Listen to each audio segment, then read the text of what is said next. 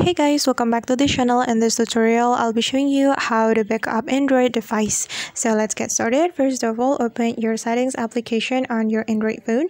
Then you're going to find account and backup setting, and this is the account and backup setting. So just tap on it, and after that you can click on backup data.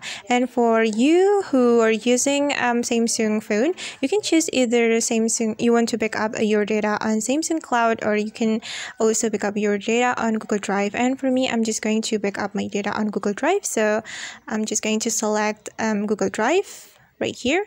Then if we want to back up our Android data, we can simply click on backup now, and right after you click on backup now, your data on your Android device will be backed up on the Google Drive.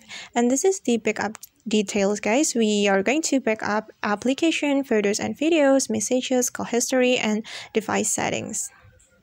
Alright guys, and that's how we can back up our Android device. I hope this video will be helpful for you. Thank you so much for watching, and if you find this video is useful, don't forget to hit the like button, leave your comments, and also subscribe to the channel. See you on the next video.